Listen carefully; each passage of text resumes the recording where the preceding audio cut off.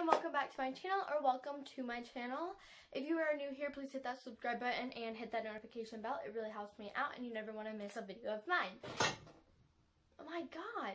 So, mind my hair, I just threw it up because I have been a little busy. Avery is joining us for this video. That's little Avery. So she is joining us for this video, and she'll just be in this background right here. So, as you might see in, if you might see in the background, you might see a cage with stuff in it, which is not normal because obviously Avery's right there, and that used to be Avery's cage. But by the title of the video, you already know I got a new hamster. So, this wasn't really a big surprise. I've known it for about a week or so, and I've wanted, obviously, since Otis passed away, which obviously Otis was a surprise death. Avery was a little bit older, so it wasn't as surprising, but it was definitely more traumatizing. But anyway, I got a hamster. So I'm going to be putting up pictures and videos, hopefully. Before I do it, the pictures and videos will be at the end. My little guy. So I have named him, but I want to save that for the name reveal video because I want to do that. But yeah, I got a new hamster, and I'm going to be sharing the story of how and why I got it. So first of all, I didn't get it from a pet store. I did not. So you don't have to just click off this video like, oh, she got a new hamster and bye, because I know she got it from a pet store. I didn't actually. And if you follow me on Instagram, which is Avery__the hamster, you would know that this isn't really a secret, and that's why I'm going to be sharing photos and stuff of it, because it hasn't been a secret because I've known it for about a week. So, I went on Craigslist, probably like 2-ish weeks ago, and I saw an ad for 2 male hamsters that are both doors. And so I was texting my friend about it and stuff like that, and I was just like, I want to get it. It's up in where I am at the moment, but like I'm not going to be able to email it at the right time. So I just forgot about it, and I was just like, oh, whatever. The next day I went and I tried to email them and it didn't work. So then a couple days passed and I go back on Craigslist and I started looking for like hamsters because I was really wanting a hamster. So I started like looking and trying to find a hamster. And the ad pops up again. So now it's just this robo. And now I was like, oh, well, I guess like there's another ad that has the robo and a black Russian dwarf hamster, and then it's just a robo. And I was really wanting a robo that looks like him. I don't like robos that have like the generic like look of it. I just don't like them. That's just my opinion. But I love the look of him because he's not the generic look. But so I asked my mom, I was like, hey, this hamster is in need of a home, and I was like, I have 2 cages, everything like that. I have all the toys, I have the space for it, everything like that. So I was like, hey, we should try and email it. So we emailed them. They contacted us really fast. They told us that only the door or the robo is available, which I wanted the door, the black hamster. And that's why they were like, well, this is the only one available. And so a couple of days passed, we were still emailing back and forth, and it comes to Friday, which we were supposed to get the hamster.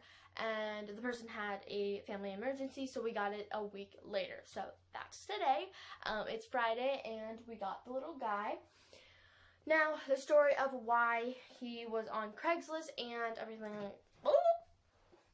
everything like that. The story of why was he for adoption. So I only paid $10 for him, which is not that bad, and I adopted him. But the girl was super nice, and she was super pretty, and yeah, she was really nice. And basically the story is she adopted it from someone that he was going to be snake food. It's so hard to say. And so she, I guess, adopted him from wherever. I don't really know where or why. Or how, I mean, not why. But I guess she is a, like, rescue, foster care kind of person, and she has, like, a couple more, but they've already gotten, like, pretty much adopted, but she does have 2 other ones, but blah, blah, blah. And, yeah, so that's how I got him. I think that's an awesome story. She saved him, and I'm just giving him a home, basically. He was in a 20-gallon long, in her care, and basically I'm just giving him a permanent home. He's not getting adopted, I know that for sure, or readopted. He's definitely not getting readopted. But now I'm going to tell you guys, why are you keeping him in the 40-gallon breeder when you have an IKEA D-Loft? So basically, the reason why I'm keeping him in there, one, he is very tiny. He is like this tiny. So I know that he deserves, you know, the IKEA D-Loft, and he does. But I'm gonna I put him in this cage because, one, this is a huge cage for him, and he'll be fine in this cage. This is over the minimum. It's a 40-gallon breeder.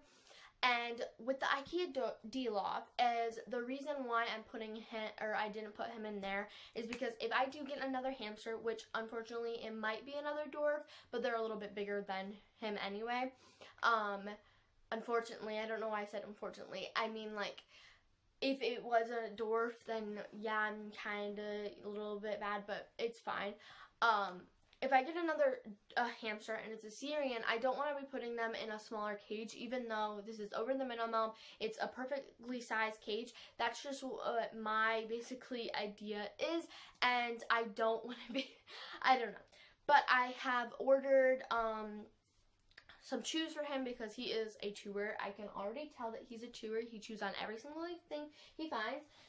We got some more bedding. I'm using the I don't even know what this is basically called, All Living Things, because this stuff, okay, so as you can see, it is 99, if you can see that, it's 99 liters, and this was $23. The one that is Clean and Cozy is $34, and it's only $85. So I'm getting way more bedding with a smaller, or with less price. And this bedding is basically feels exactly the same. It's super soft, and it's the same. Like, it's literally the same, just a different brand.